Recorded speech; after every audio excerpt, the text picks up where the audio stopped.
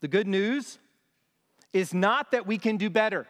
If you're here today and you've got this resolve that you can do better, that's no good news at all. It's not that everything is going to be okay, because apart from Christ, it most certainly is not. There is nothing that you could die of in this world that's worse than hell. And it's forever. It's not going to be okay. It's not going to be okay apart from Christ.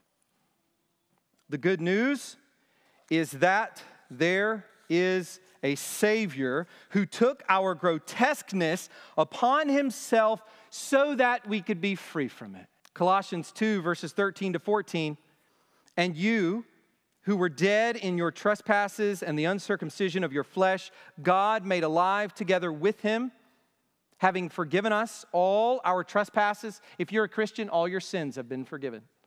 All of them. All of them.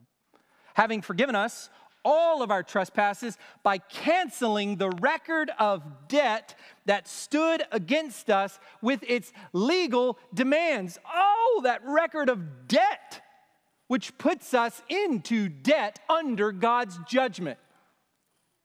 This he set aside, nailing it to the cross. Where's your sin? On the cross, if you're a Christian. Where is your sin? God nailed it into the hands and feet of our Lord. That's where your sin is. But if you're not a Christian, your sin is nailed to yourself.